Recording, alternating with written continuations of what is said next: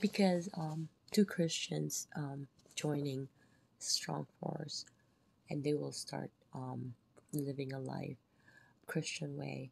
And when they start having children, they're gonna raise their children that way. Because if there's no union, it's gonna be a chaos.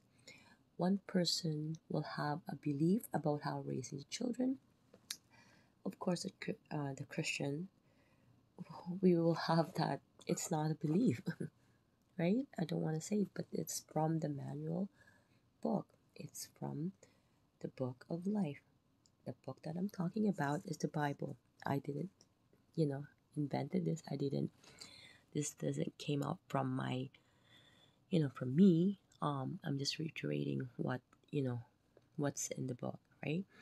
So if you have chosen to put time and effort into this person, and you're losing time, you're diverting away from God, it's not good.